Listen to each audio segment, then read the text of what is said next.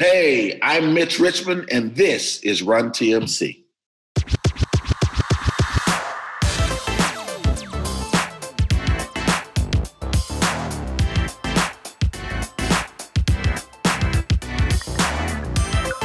Chris Mullin was there first, and we hit it off right away. Time I got there, me, him, and Rod Higgins would always work out together. So it really improved my game because I was a guy that was trying to get to the rim at every play possible. I wanted to try to dunk or get an and one or get to the free throw line. I was just always attacking the rim. And I remember Rod told me that, hey, man, you got to start working on your outside game a little bit, man. You're going to beat yourself up.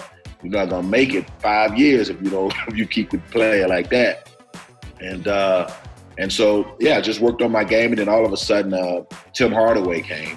I can remember Don Nelson was watching film on him. And he was like, hey, you called me in the room. What do you think about this guy? And I'm like, man, he's really, really good.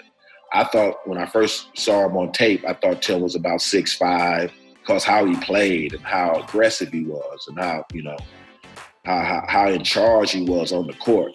So when we drafted him and I got a chance to see him, I'm like, man, I didn't know you was that small. But he had a heart of a lion. And from day one when we got in the gym, man, we just clicked right away. Right away we clicked.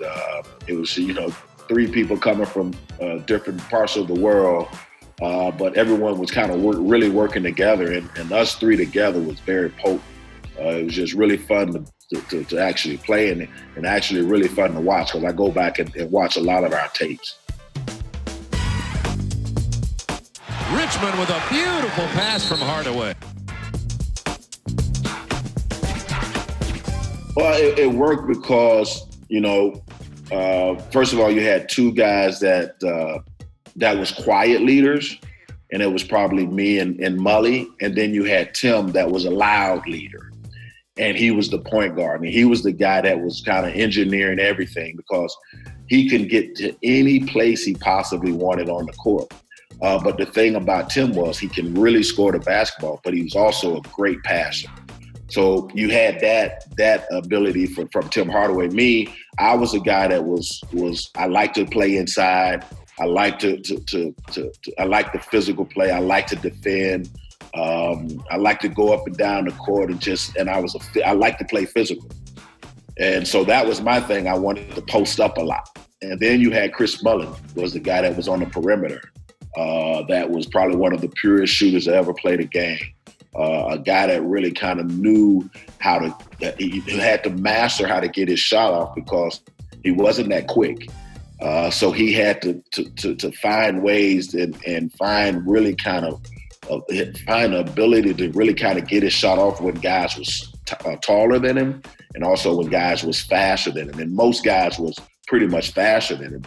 But he had a uncanny technique of really kind of getting his shot and getting down the court and never stop moving. He was always moving.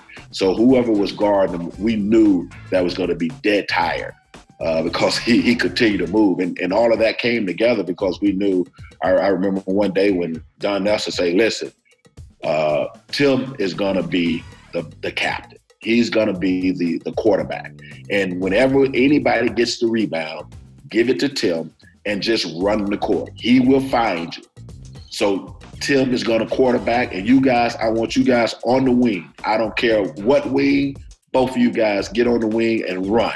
And that's what we did. Hardaway. What a move! Oh, did he explode and it goes! Well, Nelly was, I say Nelly was a really good basketball mind. And we played the San Antonio Spurs. They had David Robinson. They had that great team down there. Larry Brown was actually coaching it. And Don Nelson, he always had confidence that he was going to, and it was some little wrinkle that he was going to come up with to kind of really kind of get you off your game. And so I can remember we played San Antonio in the first game down there, and we got beat. And so we went in the locker room and we were waiting for Nelly to come in. And Nelly came in the room and said, I got something.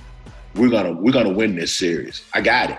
We said, we're going to win this series. I want you guys to get your rest. I got it. Just tomorrow, we're going to meet in the hotel, and I got what we're gonna how we're gonna play and how we're gonna win this game. But you, Mitch, and Tim, you guys got to play a little bit better defense, because I think Rod Strickland had 30 that game, and I think Willie Anderson had 30. And so he said, you guys got to play a little bit better defense, but we're going to win this series. And I got it. So we were confident. Like we went out of that locker room like, okay, we had the confidence in Nelly that he was going to come up with some wrinkle. And the wrinkle was he put Rod Higgins at center. So that was the way we ended up winning 4 straight games after that loss against San Antonio. Here goes Mullin. Draws the crowd all the way to the basket. Got it! It's all over! The Warriors are going to the Western Conference semifinals! And then we played the Lakers, and we felt like we could match up with the Lakers. We felt that we couldn't match up with them, but we had to outrun them. And this is the team that there was a Showtime Lakers, and nobody can outrun the Lakers. I mean, these guys ran with Magic Johnson. And so I think they beat us the first game down in L.A. And then the second game, Mully had a career night. I think he had 44. Was unstoppable. And we felt that, hey, man, we can win this series. We just got to play our best. We got to be at our best. And then we go back to Golden State and Run DMC open for us. And we probably shouldn't have had Run DMC open for us so early. Maybe we should have waited a little later.